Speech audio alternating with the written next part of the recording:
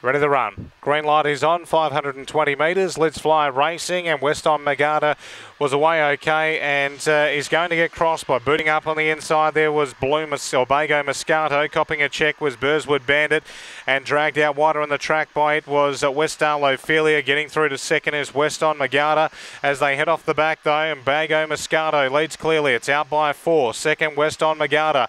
Back in third was Westdale Ophelia, who's trying to cut down second margin. At the tail is Burswood Bandit, but into the straight, Bago Moscato is out in front and it will win by about 3 at the line. Second there past the post we had West on Magada. Back into third was Westdale Ophelia, and at the tail after an early check was Burswood Bandit.